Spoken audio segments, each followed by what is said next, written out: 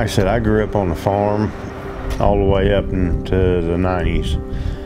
And all of the old people that I used to know around the community that farmed and everything, none of them had insurance growing up. None of them did. I don't know how to go about finding it. I've tried 2 different deals and they were hoaxes. I lost $300 on one of them. I just didn't know who to call, where to go, and I haven't had any major medical bills, so I just paid cash. And then I'd write it off at the end of the year and it'd come out even. Last March, I believe it was, end of March, I got really, really sick. And they rushed me to emergency room and they said I had a blockage, and then they rushed me to Mercy for emergency surgery, and I had stage 4 colon cancer. I spent almost all of April in the hospital. Yeah, so I had to go to the wound clinic twice a week. Had that pump forever, seemed like. Then there's the chemo treatments. There's bills popping up every day for things I don't even know I did. Oh, there's a whole slug of heart doctor, surgeon, anesthesiologist, the whole Mercy thing. They just keep rolling in, rolling in, rolling in. Oh, it's way over 100,000. About 200,000. I tell them I have stage 4 colon cancer and you may have to sue my estate. I don't know what to tell you.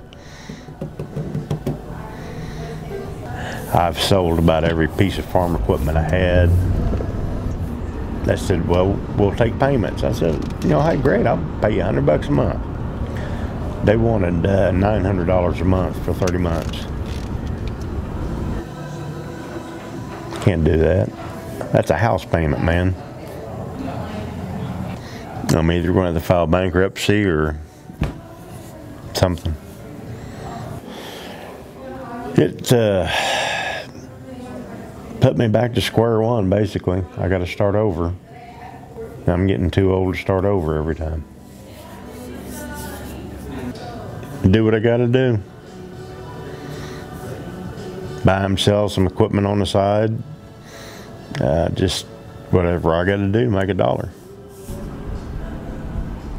It is a trend across our state that we're seeing more and more uninsured people in our communities, and especially in rural Oklahoma. Primarily when we have uninsured patients that come to the hospital, they're accessing care in our emergency department.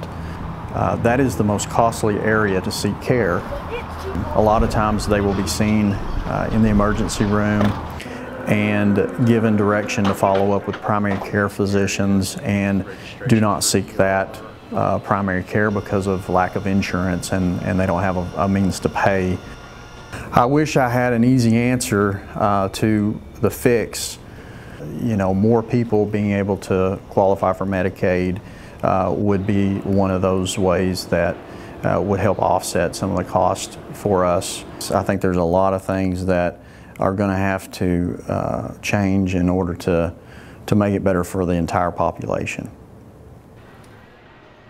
Yes, I'm getting better every day, but my hands are still a little numb and my feet are getting better.